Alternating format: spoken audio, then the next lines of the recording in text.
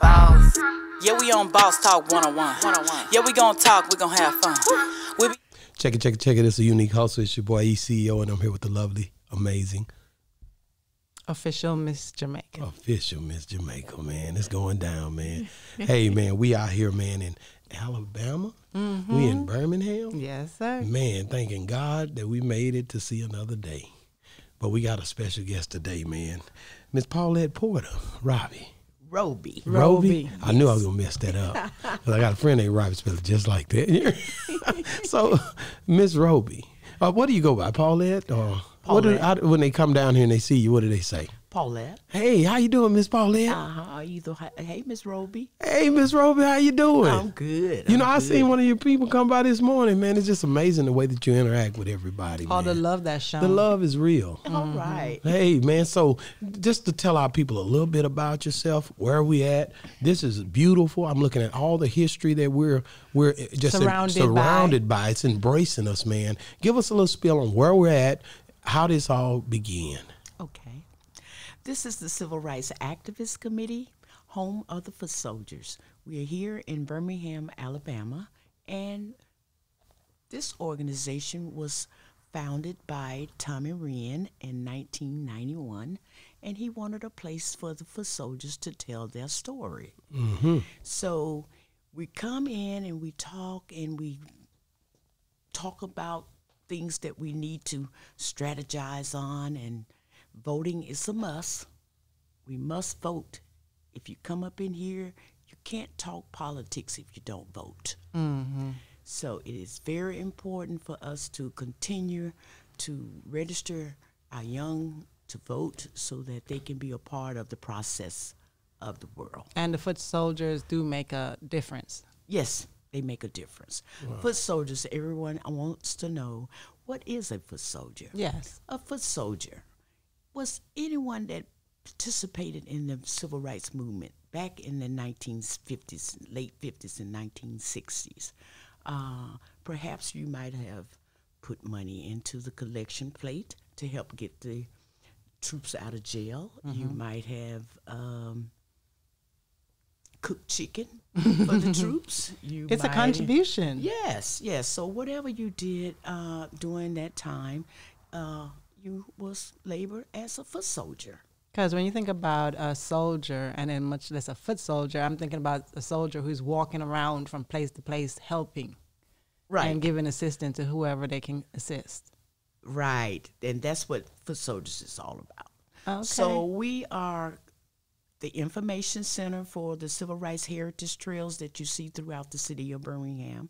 And there are over 800 trails out there. So we are continuing to do a condition report so that we can get those signs up to date with QR codes. So if we're not there, then you can just place your phone and get the information about that sign. How many foot soldiers are there?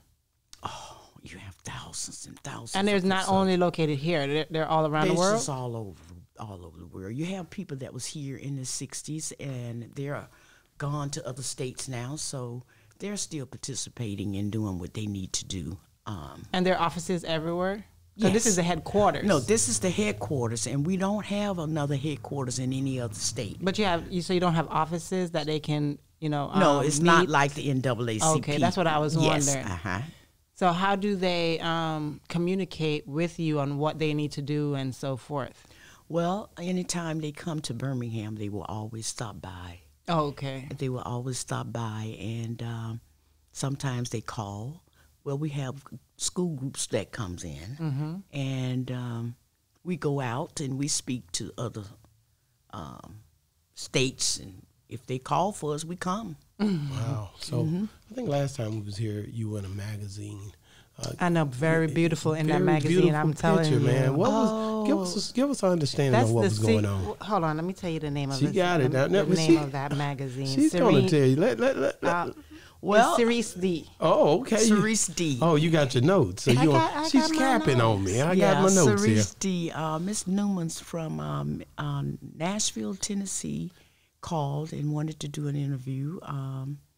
And I went up for the interview and did a They fixed me all photo shoot and everything. Photo shoot. It was beautiful. Man. It was beautiful, but it was really all about interview, like you all are doing, and she just wanted to know what we was all about and what we were doing to continue the legacy of this organization.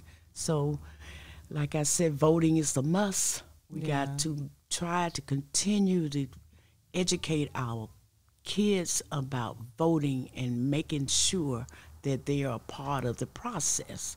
But I want to know, because you were born and raised here, right? Yes. And you became a foot soldier at the age of 13.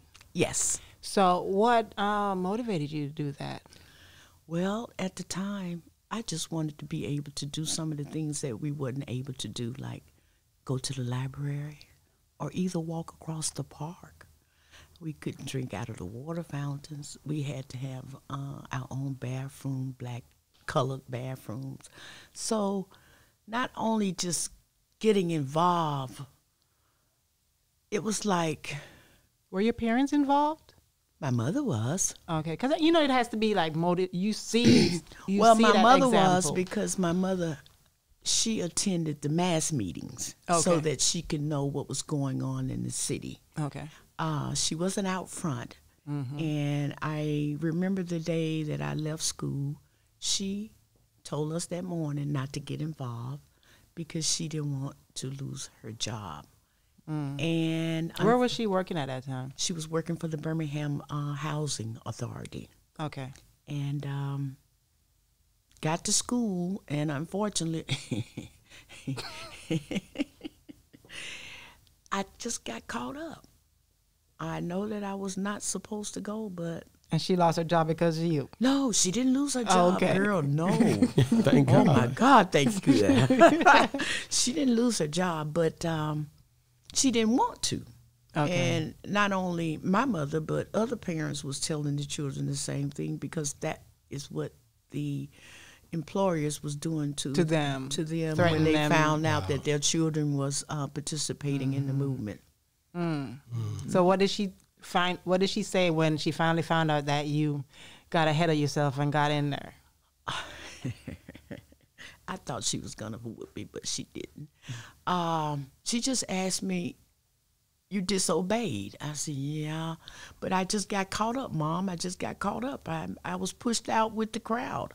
But now, after I marched about 2 blocks, I saw my sister. And after I saw my sister, I said, she can't tell on me because she's out here too. Man, so I just continued. And my sister continued. After we got to 16th Street Church, I think my sister stayed at the church to help serve the troop. And I went out. Reverend Bevel had us going out of the church in 50s. And made sure that we stayed on the sidewalk because we didn't have a permit to march. And so everything was still done accordingly. It wasn't like just going out here and they're getting permits. They're doing everything by the law, so to say. No, it was different. And I think I got a block away from the church, and that's when I was put onto a yellow school bus. Now, you got to realize we didn't ride school buses then.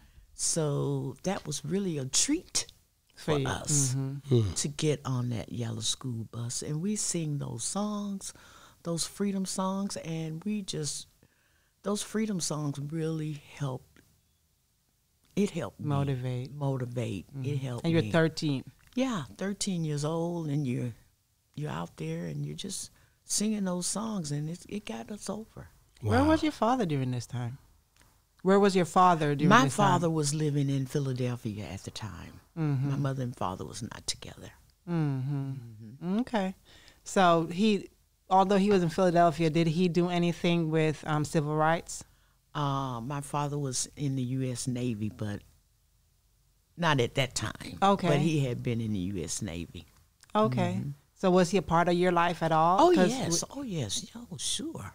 Okay. I was just wondering because of distance and him not being there. Right. Well, he was still a part of our lives because he called and talked, and birthdays, Christmas. Okay. Yeah. Okay, cool. Like I said, looking at the history that's wrapped around us and looking at Dr. King and all the different pictures and, you know, just the kids and stuff, man, to come in here on a daily basis. For how many years you been here? We've been here since 1991. Okay, and coming in, looking at all this history, I know it has to be an embedded motivation, you know, to just have to, you know, come in and gear up for this whole, the whole scenery has been dope. You've blessed our kids ever since we've been coming here. Well, we've been here since 1991, but sure, it has changed, and it's a difference now because we did a rebranding in 2014 with UAB. Okay. So we're trying to move it in a direction where it can be more than just coming in telling your story. Yeah, I get it. Okay. So we want you to be involved and be diversity and do what we need to do. Like I said, voting. We got to vote. We got to educate our young about voting. Is there any entertainers that come through here when they come into town to perform or anything like that? Yes, we do. Ricky Smiley has been. Shout out Ricky Smiley. Yeah, I love what he does. Yeah, Ricky Smiley has been through here, and a lot of Joseph Lowry. Yeah. John Lewis. Wow. C.T. Vivian. Miss Borden. Wow. They all been here. Yeah. I've been with those people. Wow, that's gotta be, that's amazing. Yeah. And just the I remember when I first came, it was just amazing the stories that you guys told us about the girls that were in the church, that, you know, things that happened here and over history that's in our history books. On the 16th Street Church? Yeah. 16th Street Church. So how was that when, you know, because just run us through down. And was that the worst thing you've ever seen in Birmingham growing up? At the time, I would say yes, when the church was bombed. Let's talk about it a little bit. Cynthia Wesley, mother, Miss Wesley, taught me at W.C. Davis Elementary School in the 2nd grade. So I had a chance to know Cynthia before the church bombing. And not only that, Cynthia was in the band at Ullman High School with me. We had band practice that Friday. Okay. She played clarinet, I played clarinet, my sister played clarinet. Okay. So we all was, you know, together. And the Collins young lady, her sister Jamie was in my class. Sarah was the survivor.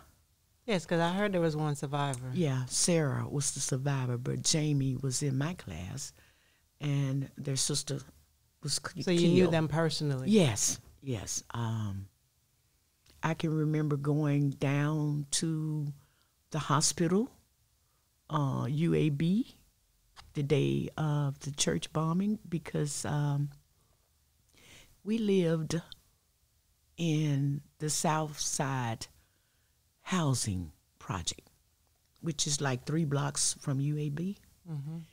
And instead of going to church that Sunday, we decided to go down to the hospital.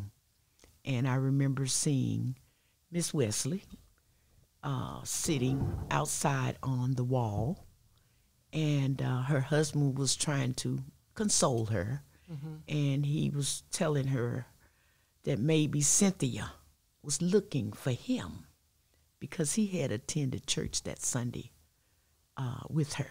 Okay. And not knowing that she was dead at the time, but I do remember that. And it was really, really, it was just a day of chaos. It was just, you just didn't know what to do. We cried. We sing. It was awful. Wow. And I know that a lot of people were mourning, but how did the young lady who actually survived, how did she handle it? Because, you know, sometimes in life, when you go through a certain situation and out of everybody you survive, you question a lot of things. Like, why me? Well, she didn't handle it. I can't say how it was. I do remember talking to Jamie, her sister, and she just told me that she felt like her playmate was taken from her because she was always get home from school and her and her sister would play together. So Sarah, I don't know, Sarah was kind of bitter about it from the beginning, but now she's beginning to open up and to go and out, and she does a lot of speaking. And she has written a book now. What's the book called? The Fifth Look Girl. Oh. The Fifth Look. And do you know where we can find that book? I have it here. You do? Yes. Okay, awesome. I need to see that book. Okay. How long ago did she write that book? It was just written last year in 2020. Okay. Mm-hmm. So it took her a while, but she finally did it. Yes. That's awesome. Yes. I know you've read it. I have. So, just, man, like I said, that has to be something that she holds very, very dear to her heart. And that next time maybe we come through and try to get a hold of her. Right. And have her on the show. So when you look at, like, there was other instances as well. Give us some more examples of things that happened during that time that really that really caused things to be dim at the time, but at the end of the day, it was just a part of our history, and we have to talk about it. Of course, you know, Bull Connor was the city commissioner at that time, and I was afraid of Bull Connor because of the things that he did to the blacks here in the city of Birmingham. Such as? You know, during the demonstration, he would ride around in a white army tank. Wow. He wouldn't get out and be among the firemen and the police officers. No, he stayed in the tank. Scared, yeah. And, of course, Walter Gaston, the young man that we use for our logo, where the dog bite him in the side. I grew up with him. Wow. Okay, so it was just, just to think about some of the things that occurred during that time and how we had to run, how they put the water hoses on us, how the dogs attacked us. And not even that, it's just the way that the police officers would just hold you, just hold you for the dog to bite you. It was just terrible. Wow. It was just terrible. Wow. But, hold on.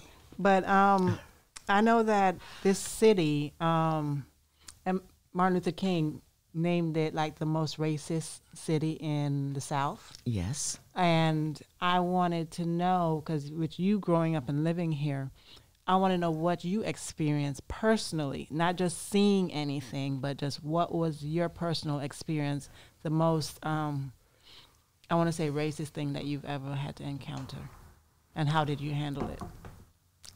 The most racist thing that I had to encounter was, we lived not far from 5 Points South. And what amazed me is how we had to stay on a route to go to the store. It's like we couldn't walk across the park. We had to go a certain way. And for us not to be able to walk on one side of 20th Street, we had to make sure we go across the street to the hardware store up in 5 Points South, and we go to the Hill grocery store, do what we need to get, and get back. And we had a route. And if you get off of the route, then you had the white people would come out and call you little nigger, or come here, you little nigger. And we had to run for our lives because what would they have done if they would have caught us? Mm-hmm. And our parents might have not known where we was. Right. If they would have caught us. Mm-hmm. But we always travel in a group. You have 2 or 3 that would be with you. So we never did go places alone. You know, like if I decide to just go to the store, it was always someone with you. So over the years, being able to see all of these changes that happened from a place where it was such a racist, out in the open, straight in your face, calling you all these different names. Trying to kill you, trying to do all, to all of the gradual improvements, so to say, where it's not so in your face anymore. Because it's out there, but it's just not so in your face anymore. Right. It's not so in your face anymore, and it's how do you feel about it's that? like damn if you do and damn if you don't. Mm-hmm. It's like because before you knew who was who. Now since it's more covered, you don't always know.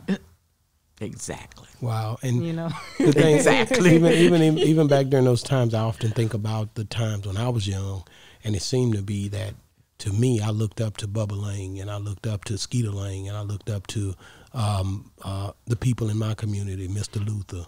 These guys were black business owners who owned stores, and we only went to those stores. And this was a time when we was coming out of the segregated, the times where we was separated.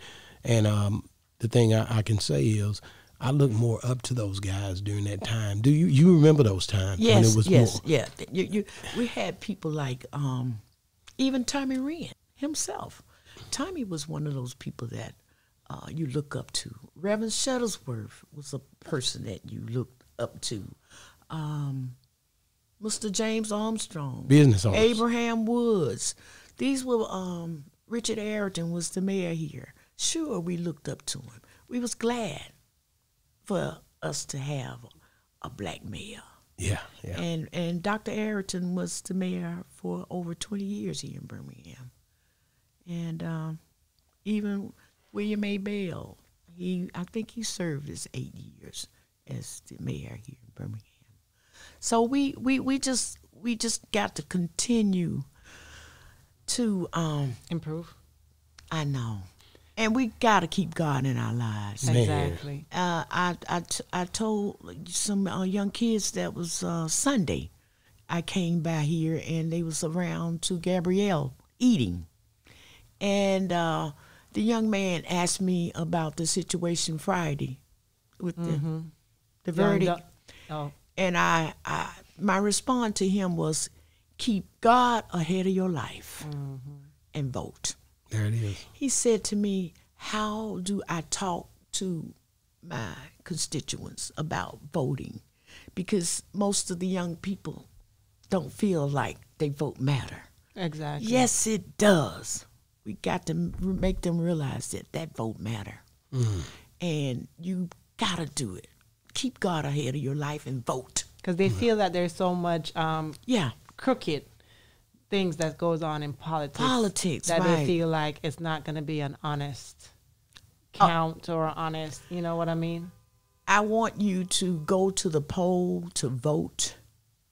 Every time the poll open, if it's a candidate that's running that you don't want to vote for, write your own name on it. Just vote and put it in the deal. But before they vote, they need to go and research, because some people go and vote and just go eeny, meeny, miny, mo and just pick anybody. They need to know who they're voting for.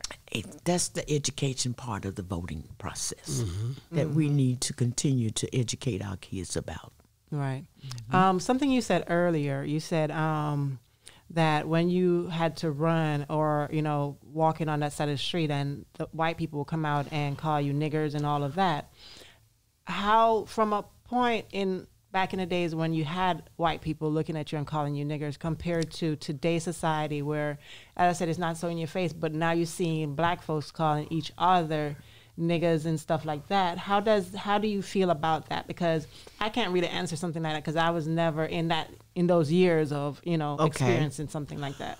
Well, I feel I know that I hate to see our own call each other that, okay? But they'll say it's not nigger, it's nigga. Never ignorant, getting goals accomplished.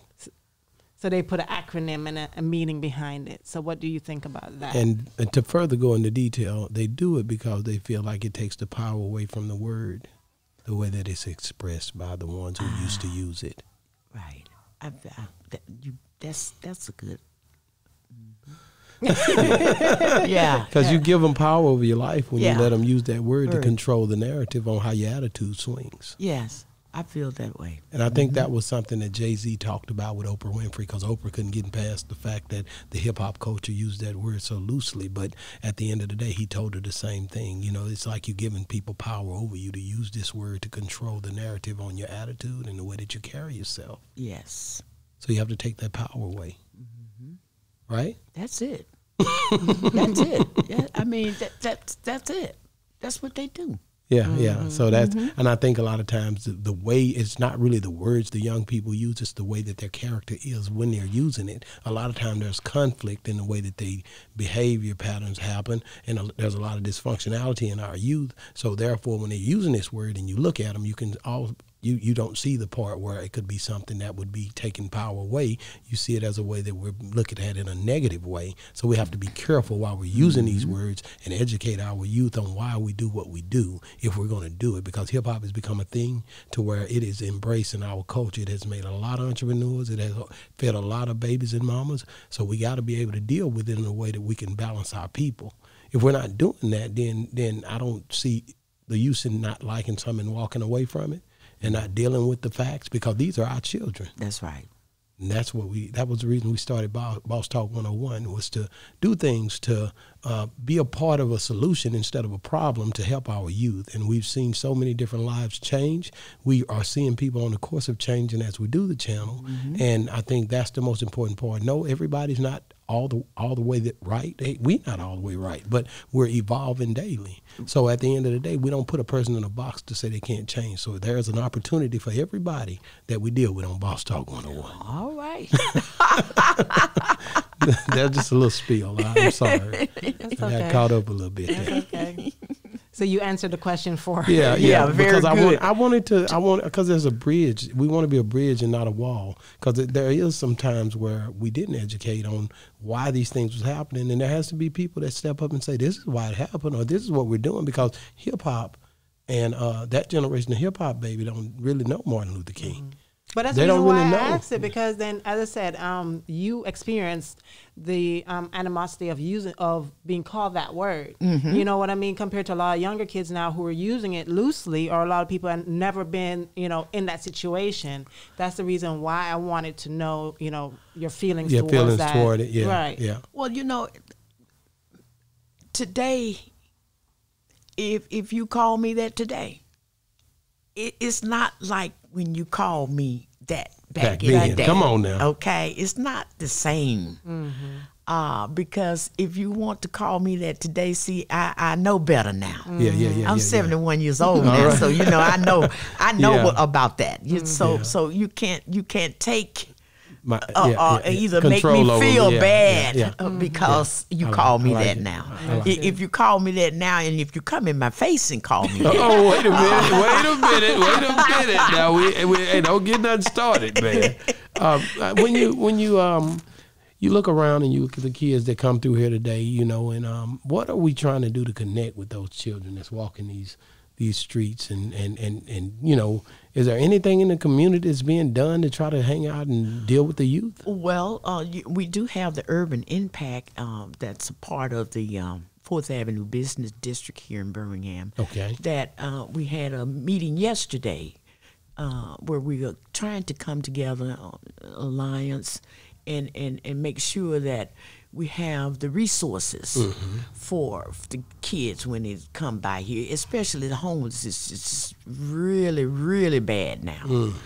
And don't take them and put them in jail. Let's see if we can take them and do something with them and to help them to keep them from being in the situation that they are in by giving them the resources they need, or doing what you. It's resources a medical like thing. one. Yeah, it's to me. It's a mind thing. See, and I've said that many times because, and it's recently I really just thought about it because a lot of times they take kids or adults, throw them in jail because they commit all these crimes. But the reason why I thought about it, because since we started this podcast and we've spoken to so many people who have been through troubled times and overcame it as they got older. Mm-hmm. And when you really realize where it stems from whether a single parent household, the father was absent, or the mom threw them out on the streets. So it's a lot of mental illness that stem from childhood that haven't been properly treated with counseling, with being shown that it can be a difference. You can live a different life. They're thinking that this is all for me right here because of my environment. Right. You know what I mean? And we got to realize there is so much happening in the world today that everyone's mind is not able to take what's going on and what's being given to us today. When I grew up, my grandmother, my great aunts, it was a root there. And until we get back where we can have that root and branch out, you do the branch out, but you got to have that solid foundation. And I think that's where a lot of us are missing in the black communities, that foundation. And that's very important. I totally agree. I agree. I totally agree. That foundation, you know, a house that's built on a rock instead of built on sand. But how can see we what I mean? find You got to have though? a house on a rock. Yeah. And that's what people don't really, you know, they don't understand that. You know, that and that rock stands in God. It stands in family. Mm-hmm. It stands in a mother and a father being there for their children.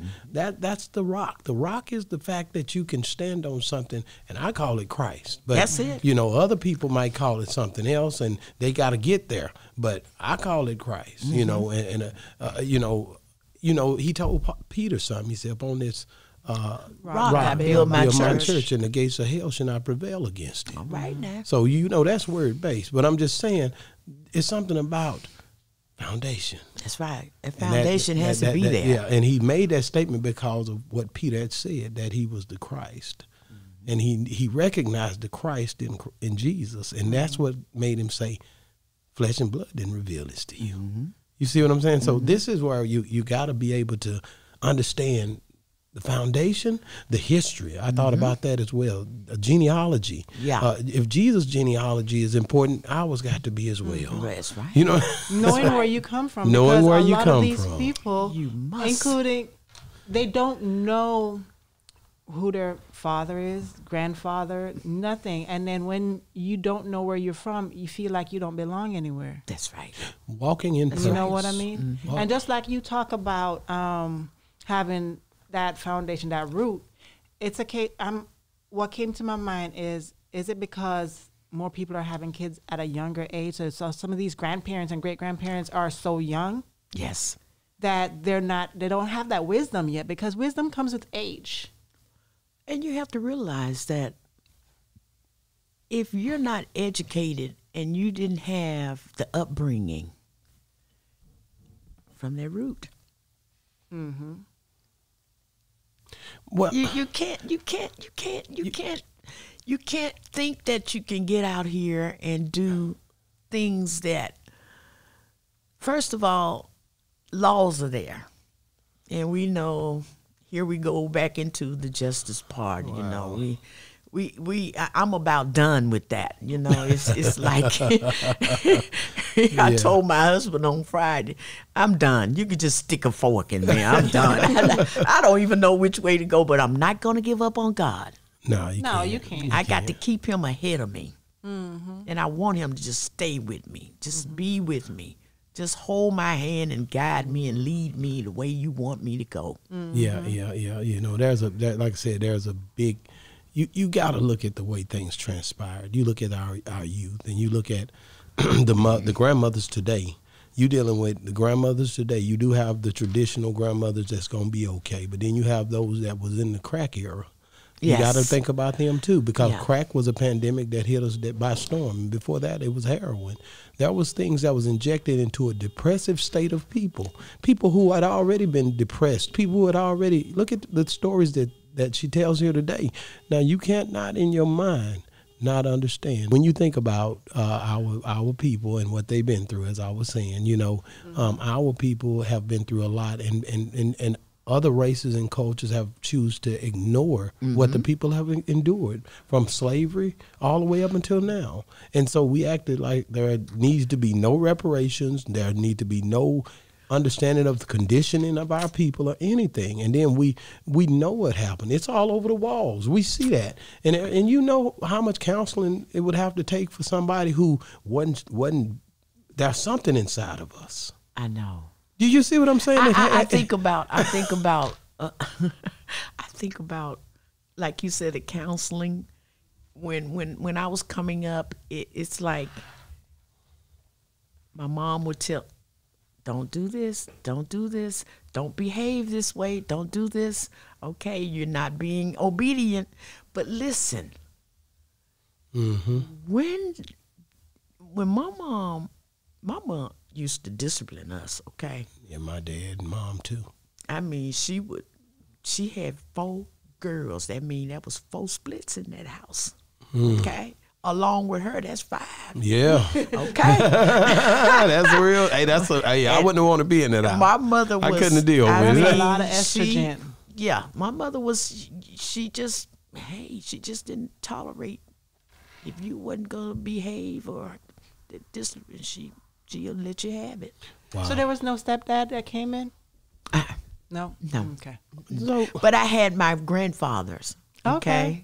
My mother had about, amen. And then I had a lot of uncles. Amen. That's good. That's what I'm talking about. Yeah. Man, I tell you, man. And that's what we're talking about as far as when it comes down to the family and that root. You see what I'm saying? I know what you're talking about. Yeah. So if someone wanted to become a foot soldier, how could they do so? Well, first of all, they just come in and fill out a membership form. Okay. And just go to work. Is there a fee with the membership form? $25. And that's the one-time fee? Yes. Okay, awesome. And that membership is for life? Yes. Okay. Wow. You know, like I said, I appreciate you for finding the time. Yeah, finding the time, man. We wanted to come through here and we wanted to get this done, and I think, hey, God has blessed us to make it happen. You are the reason for the season. All right. You know what I mean? So I like that. Ms. Paulette, just, if you ever need anything from Boss Talk 101, you know we love you. We've been coming down here for many years before we hadn't even thought of a Boss Talk or none of this. Okay. But God already knew. Okay. You see what I'm saying? Yes, He already knew. Yes. So when we came that first day, back in 09, 08 or whatever, whenever it was around that time. And the kids were young. Oh, they was little. But at the end of the day, it was so much, they were so into the books and everything that you guys had going on here. And I just want to tell you thank you. You're welcome. You know, me and my wife, we come down here, and like I said, every time I come through, I take a memory back with me. And it's because of you and people like you who stand in the gaps and keep the history going. You know, a lot of times the schools are not telling the children like they used to. And so we have to make sure we do something. That's another thing. A lot of kids come in and tell me that we're not taught that in school. We're not taught that in school. How can that change? I don't know, but that's my goal, is to get, especially in the Birmingham city schools. This needs to be taught in the city schools here in Birmingham. Wow. Okay. Hopefully it will get where it can be worldwide, but we are planning to do something with the city schools to educate our kids about the civil rights movement here in Birmingham. It was so many stories I don't want to forget. It was this boy up on the picture. He's been here for years, and you always gave me the story on the young man on the picture. That's one of the boys that was killed the day of the church bombing. Yeah. Because you talk Johnny Robinson about the girls. And what's his name? It's Johnny Robinson, and I can't even think his name right now. Yeah, I just know I always with you that stuck out to me because it was a guy.